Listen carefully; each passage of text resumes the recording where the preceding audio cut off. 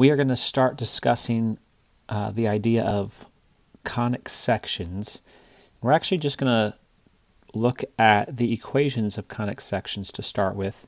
We're not going to know a lot about them right now, but we'll talk about the equations, and then once we do that, we'll look into how to graph them and some other properties about them.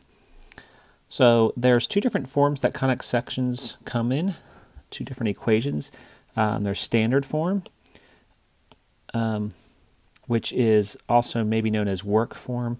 They're the ones that they're easy to graph from when they're in that form, and then there's the general form, which every conic can be written in general form.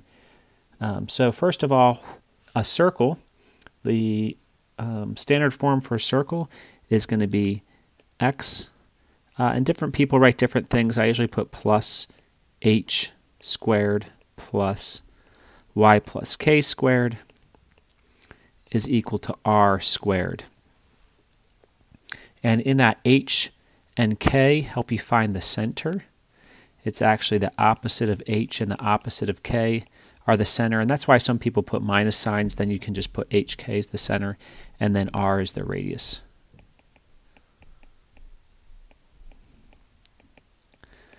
Next is an ellipse.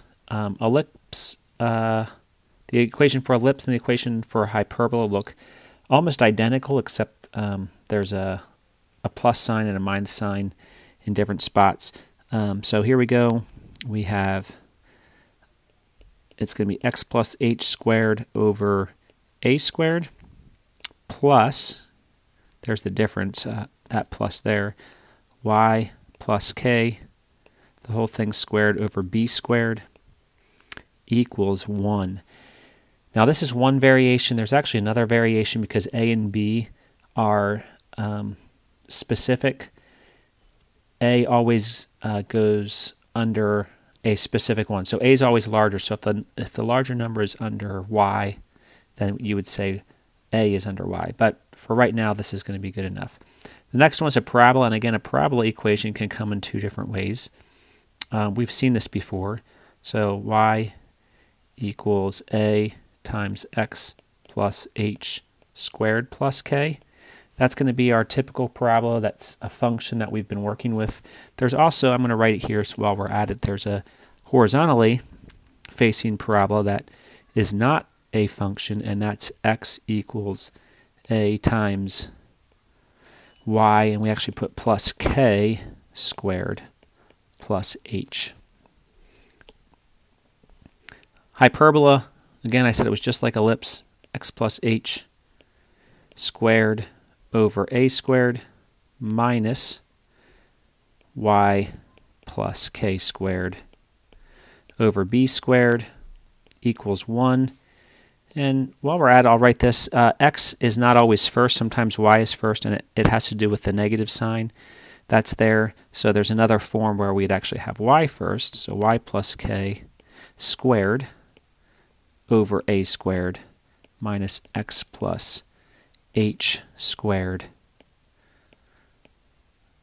squared over b squared equals 1. So those are the different forms. So as you would look through the first several questions on the sheet, 1 through 6, you should be able to pick out which conic section those equations are representing. The next one talks about general form. So before we do general form or talk about general form, I have to put a general equation up here and talk about this for a minute. The general equation is ax squared plus bxy plus cy squared plus dx plus ey plus f is equal to 0. And all conic sections can be put in this form.